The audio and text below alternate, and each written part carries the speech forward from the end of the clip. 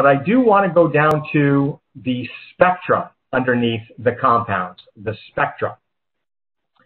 Now, one of the tools that OpenLab CDS has available to it, if you activate this as a tool, is when you're doing spectral analysis, 3D analysis, the software can help you decide whether or not a particular peak has some co-eluting sub-processes underneath it, or sub-spectra underneath it, that might make you think it is not necessarily pure.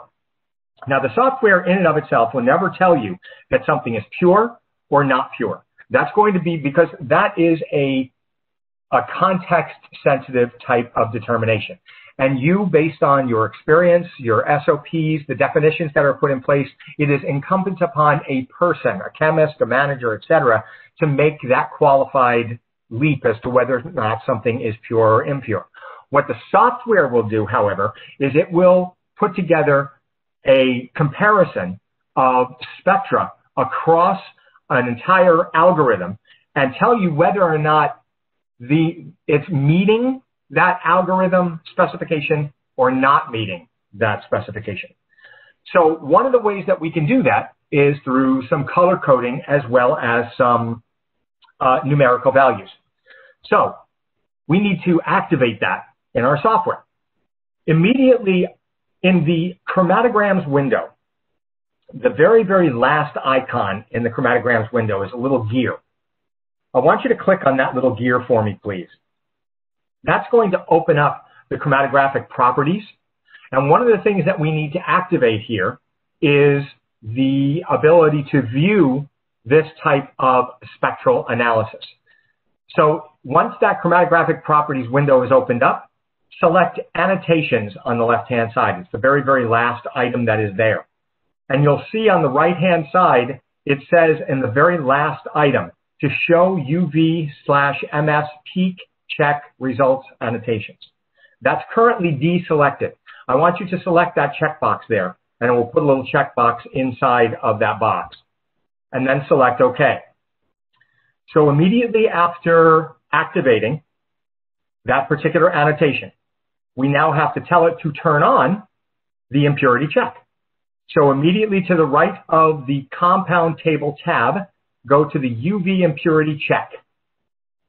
And you'll see that our UV impurity is currently set to none. I want to make sure that it's set to all peaks instead.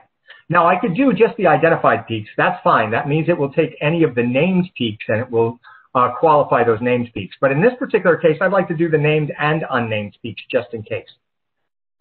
Then, with that selected to all peaks, I'm going to right mouse click on my sample on the left-hand side, go to the second item, select Reprocess Selected Injection, and you'll notice that some green and red bars have appeared below each one of the integrated peaks.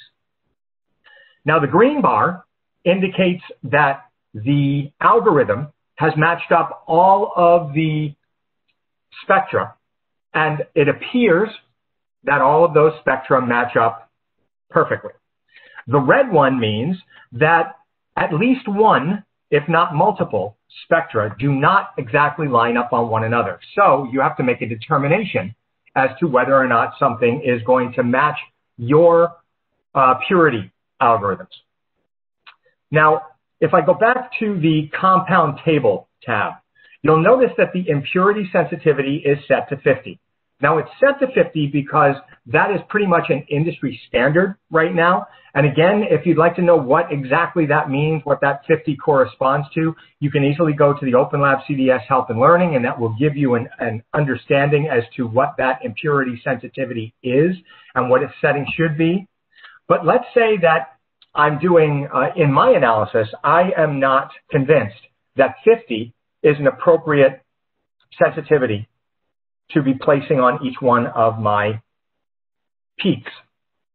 Well, the software has a really good way of being able to actually determine that for you instead. So if I select that impurity sensitivity column, then right mouse click on it, one of the options that I get is to calculate the sensitivity for all of my compounds. I'm going to click on that second to last one, calculate the sensitivity for all my compounds. It might give you a little bit of a warning message. It says that calculate sensitivity for compounds, that not all the results are available. You need to reprocess the loaded injections again, then retry. You can simply click OK to that particular message. That's perfectly fine. But you should then see that the impurity sensitivity values have changed in that column. Notice that many of them have been reset to 99. So for instance, the rich one is 99. The peak at 5.069 is 99, etc. Now some of them have been drastically lowered. And specifically, I'm going to look at that peak at 8.811 minutes. That says that if I put the impurity sensitivity at 6, then it would line up and make all of the spectra turn green.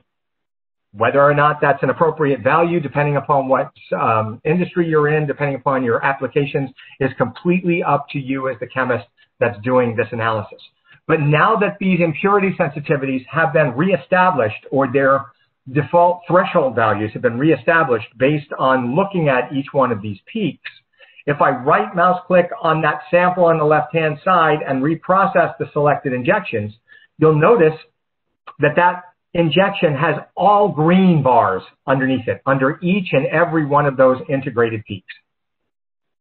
Now, what if I don't agree with that 8.811 impurity sensitivity being at 6?